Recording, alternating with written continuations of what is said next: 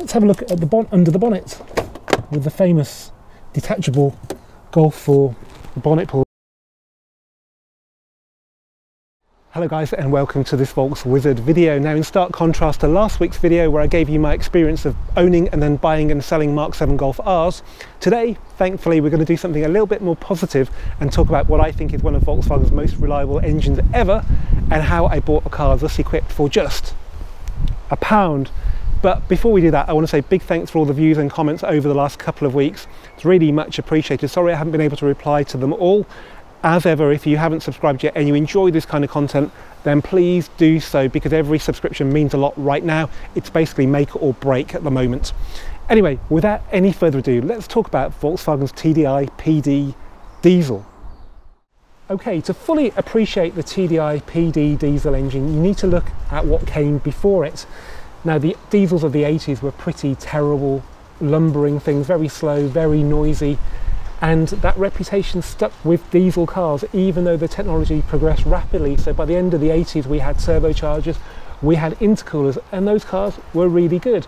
But people, particularly in the UK, didn't buy them. In France, it was a different story. The majority of cars over there were diesel, not least because the cost at the pumps was significantly less. But here, it was a very niche concern, a bit like cutting your own hair, or schooling your own children, or brewing your own beer. Nobody really did it. Nobody in polite company did it. Now, things got a lot better in '94 because Volkswagen brought out the Mark III Golf TDI, and this differed from what came before it in that, well, it still had turbos and intercoolers, but now it had direct injection, which pumped fuel straight into the cylinder, which made it more efficient, faster, or better economy, or both really. It was an incredible car. It went on into the A4, the A6, lots of other cars. Chiron, you had 90 horsepower or 110 horsepower, which was a great car. Now, when the Mark IV Golf came out, that engine continued for a couple of years, but in 1999 it was updated to the PD, so it was still called TDI, still had direct injection. The big difference was, instead of having a big expensive fuel pump bolted to the front of the engine that served all 4 cylinders, each cylinder had its own pump and injector combined into one. They're called unit injectors. And that meant you could go even higher with the injector pressures and have even more economy and even more performance. And those cars, they really transformed diesel. Strangely enough, no other manufacturer changed. They continued with the common rail system, which actually Volkswagen went back to in 2008 because of emissions reasons. But in the early noughties, emissions weren't such a big deal when it came to diesels. The CO2 levels were really low on these cars, but when you start talking about particulates, PDs weren't very good. And that's why they were problematic when coupled with the diesel particulate filter, which was a requirement for some cars anyway from about 2006. And those cars gave DPFs a bit of a bad name, even though when the later common rail diesels used DPF, they were quite reliable. So yeah, it's an incredible engine. You could have it in 90 horsepower, you could have it in 100, 115, 130, 150 even. In the Golf, a Golf GTI even had this diesel engine, and it wasn't particularly terrible to drive. I mean, the 2-litre GTI and even the 150 1.8T were probably not as nice to drive as the 150 diesel. You could even have it in 3-cylinder, which made it into the Polo and the Audi A2 as a 75 horsepower and 90 horsepower versions, but they were particularly unrefined. There was something about that 3-cylinder configuration that made them sound like you had a Duracell bunny tapping away in your head. Duracell batteries can make fun times last a lot longer. So I think it's now a good time to give you a tour of this car and see what your pound actually buys you. Okay, before we have a look around this amazing car, let me just tell you a bit about it. I originally sold it in 2008 and kept in touch with the owner. Sorry about the wind, by the way. And therefore I know exactly what he spent on it, and it's peanuts. It's original engine, turbo, clutch, gearbox. He really hasn't spent anything other than maybe the odd shock absorber on it. But the reason I bought it for £1 was because it's nearly broke down. It started to misfire. He lives in London, he was up here on business. He limped it here and I diagnosed an injector failure. Now, because of the mileage it's done, I hope you're sitting down for this, 217,000 miles, as I said, without pretty much anything being spent on it. There must be higher mileage cars, but I bet they've had more spent on it than this one. I said at that mileage you never know when 2, 3 and 4 injectors are going to go, and at £300 each you're looking at £1,200 to replace all 4 if you want total peace of mind. He drives it abroad a lot because he's into cycling, so he goes to Belgium. So really, you know, when you're that far away from home, you need to have peace of mind in the car. So with the cam belt due and a few other bits, he said just have it. So I paid £1 for it, and here it is today. Obviously it's not really worth £1 unless you can get it running, and luckily because they're so old, parts are actually quite available. So whilst I'd never fit second-hand parts to a customer's car because they could go wrong the minute they start to drive down the road, they wouldn't be very happy, I'd have to do the job again for free, and I'd look really stupid just trying to save them money. But because it's my own car, I just got onto eBay and I bought 4 injectors. Now, like I said, brand new you're looking at £1,200. Guess how much 4 were? Nope, lower, £55 for 4. So let me just show you what they look like, because I've got some spares, you see. So this is your PD injector. Not really much to look at, is it? But it's driven by the cam lobe there, squeezes the fuel in down there, and yeah, that's it. So I've got some spares if I wanted to take it abroad. I did actually fancy taking it to Wolfsburg just for the crack, because it's a Wolfsburg built car. I thought it'd be great to take it back, but I think with coronavirus that's not going to happen this year, so that's probably not something I'm ever going to get round to. Right, let me just show you what we've got then. So it's silver, it's quite a late car. You can get Mark V hatches from 53 reg. The Golf Estate carried on running I think till about 2006, and this is a 2006 model year car. The Golf Estate 5 started in 2008, so there was a bit of a gap which they filled by making this one for all that time. It's lived in London, so it's got a few battle scars here and there, but it's a pretty solid car. I don't think he's ever had any paintwork done. He probably ought to have had it done. It's been keyed by someone who's obviously very jealous of it. So there we have it. It's with a good clean, it should look pretty good. It's been here since February and I haven't washed it. It's just stood around, so it does look a bit sorry for itself, but with a bit of touching in, a bit of polishing, I reckon it would look all right. Basically, the car itself has done well. It's just the abuse from the owners and other people that have brought it down, unfortunately, but that's Golfs for you. Inside, it's done a bit better, I think. So 217,000 miles, which has got a bit of wear there. How many hours of your life do you have to spend sitting in that chair to do 217,000 miles? Don't even want to think about it.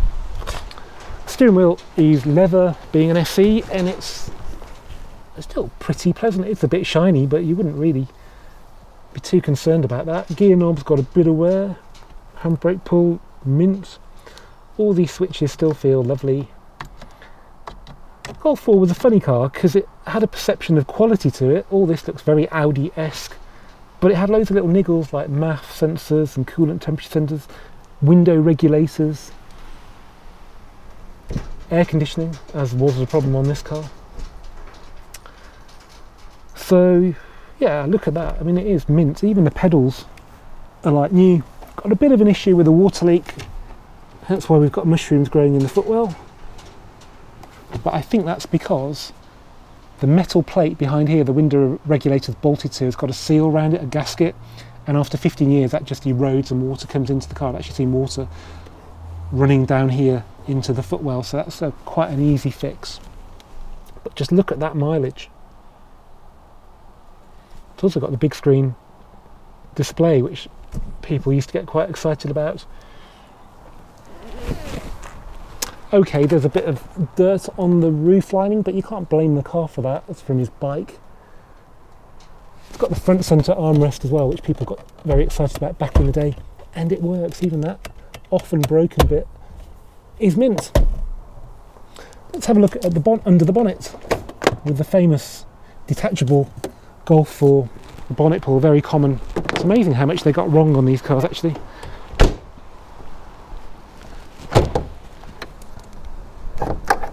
So we got some big chips and stuff, but actually a good clean and polished wouldn't be too bad.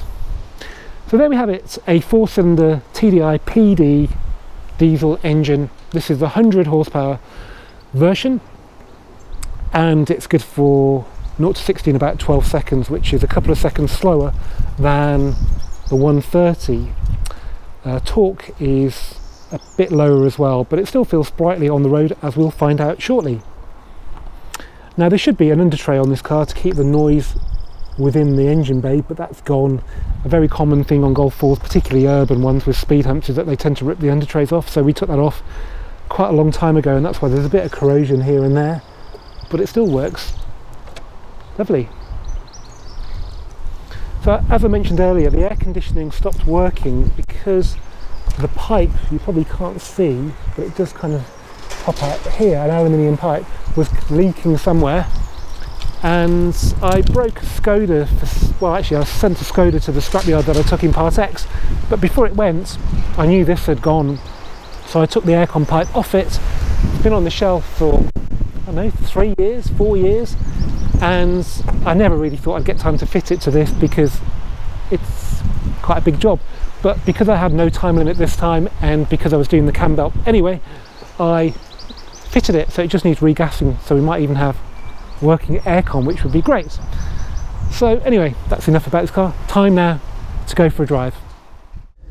Okay guys, here we are behind the wheel of the Mark IV Golf TDI PD 100 Estate with a massive 217,432 miles on its digital odometer, and you'd be forgiven for thinking that it would drive like a bag of nails, but it doesn't. Okay, it's not perfect. The clutch is a little bit heavier than it was originally, but amazingly the biting point is where it should be. It's very easy to drive. The shock absorbers, which I think are largely original on this car, are a bit tired. They were never that brilliant when they were new, but now they're a little bit floaty and a bit underdamped, but perfectly acceptable. You can still drive it quite happily, and it doesn't bang or rattle as well, which is important. Also important are the brakes. I think by the time Volkswagen got to the Mark IV, the braking systems were pretty much perfect, and thanks to regular brake disc and pad changes, this car still feels pretty good. I'm not sure it's had fluid changes, but yeah, it still feels utterly safe and composed under braking. Steering, well, again, steering wears out. On older cars you'd go through track rod ends and so on, sometimes even racks. This car's original and feels just like a Mark IV did. It's not the sharpest tool in the box, but there's no slack in there. It's incredible, really. But the overriding impression is the strength of the engine. Now, shock absorbers, steering, brakes, they all have a bit of time off when you're driving, but the engine is constantly churning away. And this one feels so fit and healthy. It's unbelievable. It's the original engine, original turbo. It's even quite smooth, which I think is probably a benefit of being a lower power PD engine. So it hasn't been worked as hard throughout its life. I drive daily a TDI 150 of the modern common rail version, and it feels strangulated compared to this. I mean, this is 4th gear now. We're doing, let's drop to 3rd, say, because it's a 30 mile an hour zone. It's about 2,000 RPM now. Put my foot down, and it just goes into 4th, and again, there's massive surge of torque, well, relatively massive. It's got 240 Newton meters of torque, which is about 20% down on the TDI PD 130, but if you've ever driven a TDI PD 130, you know that car likes to shift. And that was the beauty of these engines. The equivalent to this 100 horsepower was, I think, a 1.6 16 valve. The clue is in the name. 16 valve engines need to be worked, and the people who bought these cars, they weren't the kind of people who like to rev an engine. That engine went in the Lupo GTI where it made a lot more sense. But the people who drive these want mid-range performance, they want torque. And in the real world, these cars were incredible. I wished I'd been working in a Volkswagen dealership. I don't say that very often, but when these came out, when you were trying to sell them and people went on a test drive and they felt that surge like that or more in the higher power versions, deal done. And at that point they didn't even know how reliable they'd be. It's an incredible piece of kit, this. It's a bit sad as well though, because emissions regulations have made these cars a lot more complicated and a lot less reliable, and that's a real shame. And they're not even more economical. I'm pretty sure this car will do more than my brand new, now run-in Leon. More miles to the gallon. It's already done 47 on sort of test driving, which generally means it will do a lot more on a steady run. So is that really progress? We have cars that are a lot more unreliable and barely any more economical. I don't know. Anyway guys, I hope you've enjoyed this Volks Wizard video. If you have, please give it a thumbs up. As I said earlier, please do subscribe. It really does mean a lot. And I'll see you for the next one really soon.